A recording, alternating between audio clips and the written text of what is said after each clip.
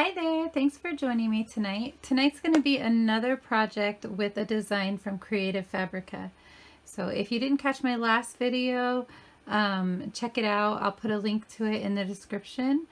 I just started an exciting new partnership with Creative Fabrica, and they've always done cut files in the past, and they decided to start doing embroidery files, and they asked me if I would help you guys learn about them. So there will be affiliate links in the description, as well as a coupon code for their subscription service that goes for cut files and embroidery files. So check all that stuff out. So let's go ahead and get started. What we're going to do is we're going to make a cute little pouch for our embroidery scissors. So obviously they're not as beautiful as those, but we're going to make a cute little pouch for them anyways. And we're going to do it with this design and the designs that should be already on your machine. I have a Brother SE425, so if you have something comparable to that, or probably any, I don't know embroidery machines that well, but any embroidery machine should have simple designs on them like this. So I'm going to try to zoom out and move over. So if this kind of stuff bothers you, just skip ahead. I'm trying really hard to get better at making it where it doesn't... I mean, nobody's complained at all, but I just feel like it would be nicer if it didn't jerk around and all that stuff. Yeah, you guys are a great group. Not very many complaints. Okay, so for the pouch, what we're going to do is... So this design, it's kind of a rectangle. There's two rectangle designs, and this one's like a fat rectangle design that you can do. And what we're going to do the pouch is we're going to just let it run up one side, down the top, and down that bottom. And then we're going to put the design in it. We're going to put the beautiful golden bird scissors inside of it. And then we're going to attach the backing, and we're going to run that one more time. And the reason why we're going to stop it here is so that it can be a pouch, obviously. Actually, let's run it all the way around on the first one, and then when we go to attach it at the pouch, let's just run that bottom or that back one around the edges in the back. That way it's sewing in the stabilizer. Let's go ahead and do that. Glad I thought about that. Glad I talked to you about that. All right, so with this project, we don't need to float. I mean, we don't need to do pins or anything like that. We're going to float it, which means we're just going to put the felt on there. And this isn't going to work if you're using a really light fabric, but with a denser design, you want to use a thicker fabric. I have, then I can't reach it. I have cutaway stabilizer on here already, and I'm pretty sure it's from Pellon on the roll from Joann's. So it's generally very, very inexpensive at Joann's, and they give you tons of coupons. So try that out. So we're going to go ahead and run the very first part of this. We're going to run that fat rectangle. See number 5, and then if you go to number 10, oops, number 10 is a long rectangle. So they're both helpful. Okay, and then we're going to choose 10. At this part, actually, you can do any decorative stitch that you want. For the tutorial, we're just going to choose number 10 and go with that. But if you wanted to do, you know, one of the prettier designs, that I think you definitely should. Okay, so we're going to go to layout, and we want to turn it. And then we're going to go back out of here, and we're going to go into size. We're going to max out the size, and then let's go there. And even though it says it's on its side, it's still going to do the right thing. So I like to go to layout and see where it starts. It's going to start down there. Put our presser foot down. Zoom y'all in. I'm not from the South. I don't know why I chose to say y'all. Okay.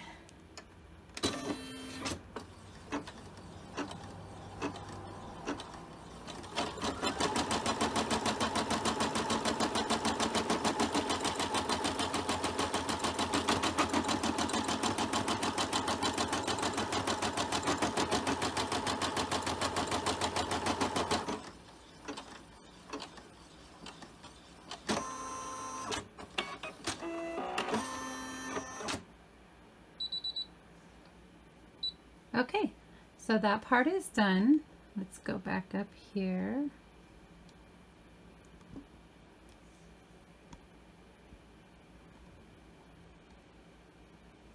And then we're going to go out to the home screen, click OK, and then we're going to choose this is where my design is waiting for me to upload it. Okay, and this has 4 different color changes because it's really cute. It has like 4 different layers of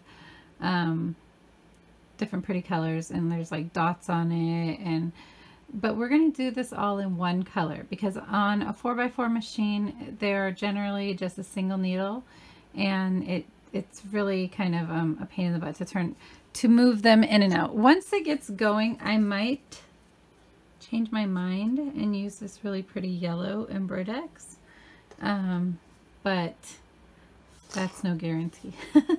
I might just keep it all gold. So let's trim these pieces on here.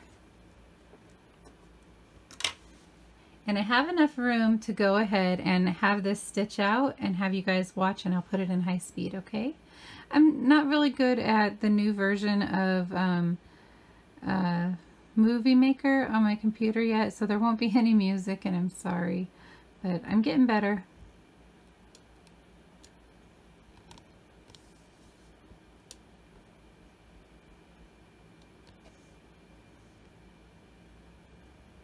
That thing is such a betrayal because I tried it out before I even started and it acted like it was fine, and it still is going when I move it.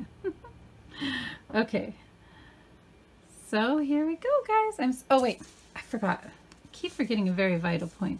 So whenever you're working with something that has pile, or really pretty much anything I use this stuff over the top of, it helps everything glide around. It is water soluble stabilizer, WSS, you might have heard, but this is a film that you can peel off as well as dissolve. So I like to use it on almost anything. I like to use it especially with you know, stuff that it might get caught on, or just it might get what's the word, kind of falling into the pile, like you'll lose your color because it's not sitting up high enough. Okay.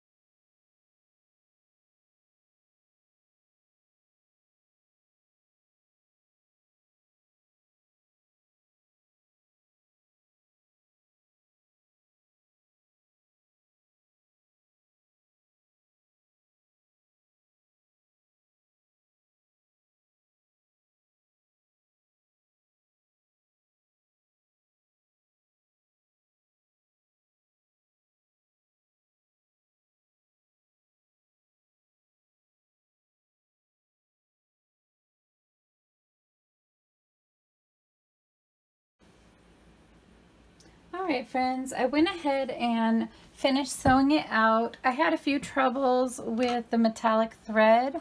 The first part of it sewed out really beautiful, and I'm using this brand. And I generally don't have trouble with metallic thread, but I'm not even kidding you. I started saying something about that in the video, and I never had easy time the rest of the video, so I just deleted all of that. And we're here at the end. I had to switch to yellow Embroidex, which was fine. It didn't let me show all of the pretty detail of this design, but you'll be able to see, and if you do the different colors like you're supposed to, you'll definitely be able to notice the difference. But it came out really, really beautiful. I think it looks pretty cute. Okay, so now what we're going to do here is we're going to just have this is on the back. You can trim all of this if you want to. I don't really care. So I'm just going to put this on the back here. Excuse me. This is called float. I don't know why I said it like that. This is called floating again, and you just kind of want to keep it underneath it. And you can see if it's shifted. You know, you can kind of lift it and move it around a little. I don't know how much of that you can see. Yep, so just make sure that it's underneath, you know, pretty much exactly the same as it already is. So what we're going to do is we're going to back out of this. Sorry about that. We're going to go back to the screen, click OK, and go back to the shapes. Go back to our fat rectangle. Stitch number 10, adjust, layout, we're going to rotate it 90, and we're going to max out the size. Okay, and it's going to tell us that it starts down here, but it actually starts down there. Oh, I forgot, I pushed the wrong one. I meant to push this button. This button should tell you where it begins. And the cool thing is whenever you float the felt, it just kind of does whatever your machine does. It sticks with it and you don't have to add any tape or anything like that. Okay, so it says that it's going to start it over here, but it's not. So what I'm going to do is I'm going to go out of here and up here to this part. And I want to start it right here. I'm going to push this down and I'm going to hand crank it because we're modifying a design that's on here. I want to hand crank it. And then I want to go back. Oh, what? I don't want to raise the needle. I want to go back. Press the needle position button. Oh, because I was doing the thing. Okay, so we want to go back to the beginning. Don't want to get that tied up.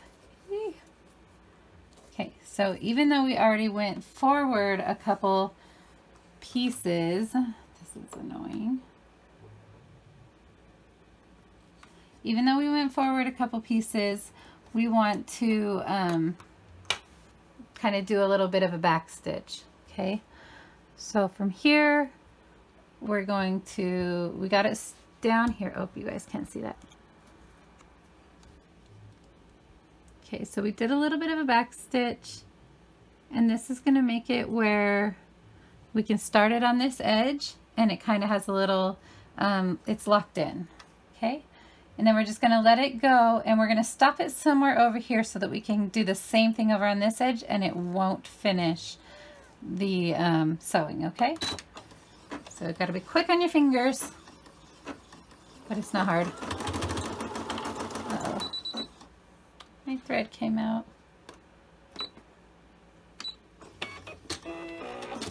Why? In all my talking, while I was talking, I was trimming, and I think maybe I accidentally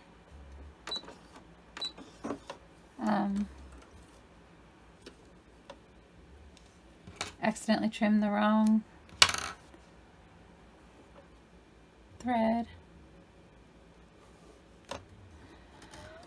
Okay, so starting over.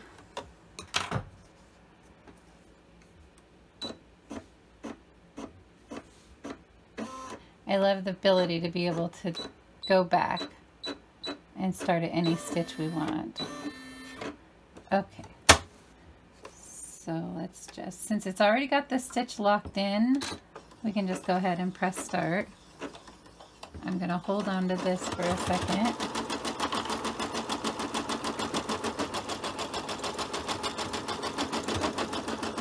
Okay, and right about here, we're going to stop it. And we're going to move it, oh wait, close, we're not going to move it. We're going to hand crank it up to the top.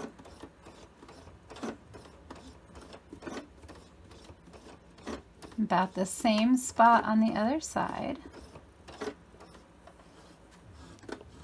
And then we're going to, can we backwards crank it? No, it doesn't let us backwards crank it. Would be cool if we could. Okay. So that's a little bit higher than the other one. So what I'm gonna do is I'm gonna go ahead and push back. I did.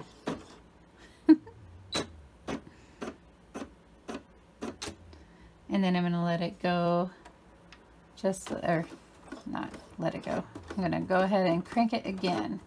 Let it get that good stitch locked in there at the very end.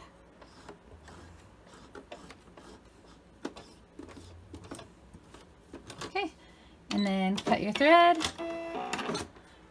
And let's pull it out of here. I'm gonna go ahead and zoom you guys out so you have more light. Okay, so here is our cute scissor pouch. Oh my gosh, I love it so much. Oh, good job, Creative Fabrica. Okay, so we're gonna pop this out of here. We're gonna set our hoops aside. And I'm gonna try my best to cut from the side. But as you can see, we have kind of a little stop here and a stop here, and we have ourselves a pouch. So you can add a ribbon to it, do whatever you want. If you need to add a lanyard to it. So here's the part where you're going to want to be particular or not. I'm not very particular about my cutting, especially on felt, but you can do a much better job than me. But the whole point is to cut it crossed and around, making sure not to cut the design. And give enough room on the edges so that the thread has something to catch a hold to. If you cut it too close, the thread will probably unravel because it'll, you know, doesn't have anything to hold. Probably should have left that with a cute little point at the end, huh?